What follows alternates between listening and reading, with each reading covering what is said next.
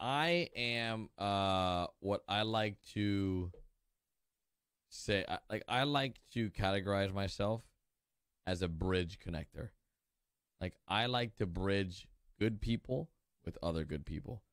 And if opportunities arise, I like to make those opportunities like happen for other people.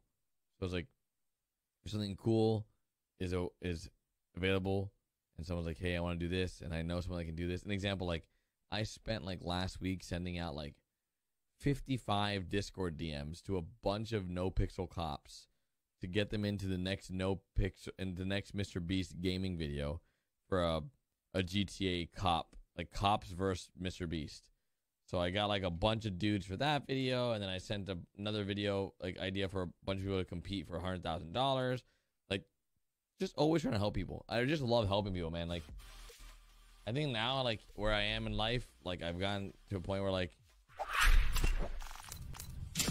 my happiness, my true happiness comes from just, like,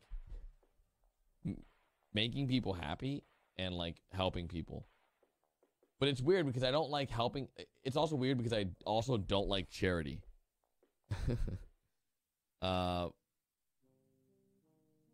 So, yeah, it's weird. Google says, dude, perfect, introduced him to Mr. Beast. What? Wait, who introduced Reed to Mr. Beast? Have you searched?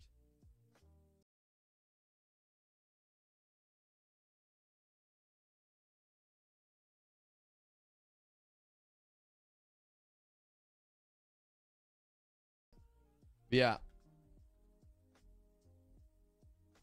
I am not I don't like charities. It's so weird, dude. I despise charities. That I can't legitimize. Like, I have heard so many horror stories about charities. Like, I would rather give my money to someone that I know it's like directly impacting than like give it to an organization that then has costs to run that business. And then they have like CEOs are making like $250,000, and then they're spending money on like company cars and all this stuff. I think it's so weird. Like, I saw an article once that detailed like a lot of charities, only 20% of the money from the charity actually goes to the cause. And I'm like, what the heck? That's crazy. So like when the whole Ukraine relief stuff started happening, like me and a group of friends like actually sent we sent money, but we sent money to someone that we trusted, and they were buying supplies on the ground for the Ukrainians. And then we got a bunch of freaking like videos from Ukrainians that are there, like thanking us for the food and the water and all that stuff. This is like way early on. So just things like that. Like, I'd rather like help someone directly that I can like legitimately impact.